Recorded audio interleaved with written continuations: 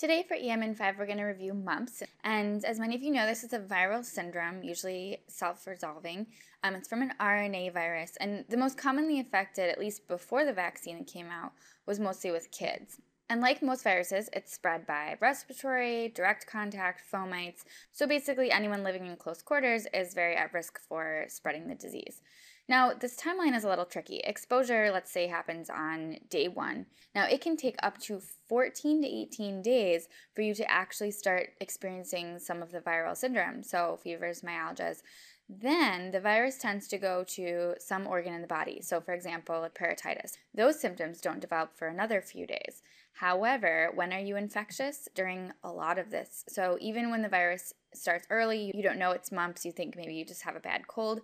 During all of that, there's actually very high viral shedding. In fact, it's 3 days before a peritonitis would develop that the viral shedding is actually the highest. So that's pretty interesting. And the CDC recommends, based on the viral shedding levels, that you do isolation for up to 5 days after you develop symptoms of peritonitis because of how high risk the spread is. So like we said, it starts off with a viral syndrome, malaise, myalgias, fever, maybe some headache, and then it spreads to some other organ in the body. The most common would be the parotid glands, so you get a peritonitis, which happens in about 90% of people infected with mumps. It's basically an infection of the duct epithelium of the parotid gland, and tend to get painful, swollen, even kind of like a tense swelling over the parotid gland in the cheek there. It generally isn't warm, so it shouldn't necessarily feel like a cellulitis, and this swelling can last up to 10 days. One thing you might notice on labs is an elevated serum amylase, although it's certainly not required to get that to diagnose someone with peritonitis or mumps. Now, especially since the vaccine came out, peritonitis is actually caused more likely by other viruses, so CMV, parainfluenza virus, influenza, Coxsackie, Echo, and even HIV. But because this is becoming more prevalent recently, think about mumps next time you see a kid with peritonitis. Another common location is going to the testes, so you get an orchitis. And here's an ultrasound showing left testy greater than the right, so it's more swollen, and that's consistent with an orchitis. Now, this actually happens in 38% of adult males, so again, it's actually pretty common.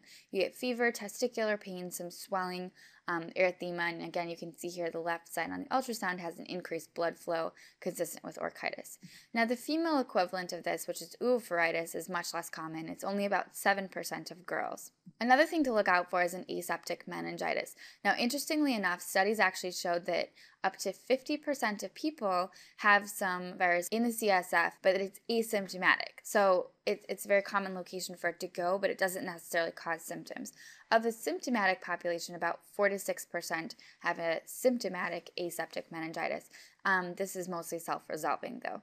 Other things to think about can cause Guillain-Barré, arthritis, pancreatitis, myocarditis. These are much less common, but one thing that you'll note is deafness. This is actually or used to be, before the vaccine came out, the number one cause of a sensorineural unilateral hearing loss. If you do have a pregnant patient who develops mumps, you can reassure them that there are no known birth defects, but in the first trimester, there is an increased risk of miscarriage.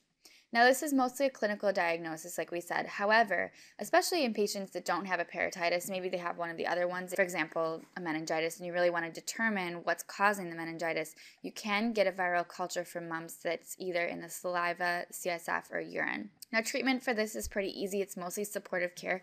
It can last up to a couple weeks and have some significant myalgias and just feeling pretty poorly. So make sure you do supportive care, coach people on using NSAIDs and antipyretics, and making sure they push PO fluids. Now, what about this isolation? I think this is the most important thing to really tell people about. So, like we said, the CDC recommends isolation for 5 days after the start of the symptoms. So not necessarily since the viral syndrome started, but since the peritonitis started. So 5 days after. This means they need notes to stay home from work or from school. And also, if you can, recommend, especially in families, that they try to have the kids, sleep or play in a separate room from the other kids.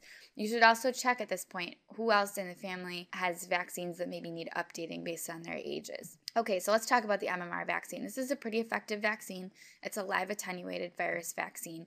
And this is the schedule that make sure to ask your patients about. So you should get one shot of MMR between 12 and 18 months. The second shot should be around 4 to 6 years old. So you should get 2 as a child and then 1 to 2 as an adult. So somewhere after 18 years old, you should be getting another one at a minimum. They recommend 2 shots if you're considered high risk. So a high risk patient would be people that are in close living quarters, such as dorms in college, or if they're exposed to a healthcare working setting. Now, we said this is a pretty effective vaccine. However, when we've gone back and tested, only about 90% of people have antibody. This is maybe because they didn't get their full set of shots or because it's kind of worn off, and as an adult, they need to get that second shot. Now, who should not get the vaccine? If you're pregnant, if you're immunosuppressed, or have an advanced cancer, these patients should not be getting the vaccine. So 3 to remember, you're looking out for viral syndrome followed by some other organ involvement, whether that's parotitis or orchitis. It's mostly symptomatic treatment. However, make sure you look out for some of those other complications and make sure and coach your patients that they need to have isolation for 5 days after the symptoms of parotitis, for example, start. And also make sure and check with the rest of the family or their close contacts to see what the vaccine status is. Here are some references, and thanks for joining us on EM in 5.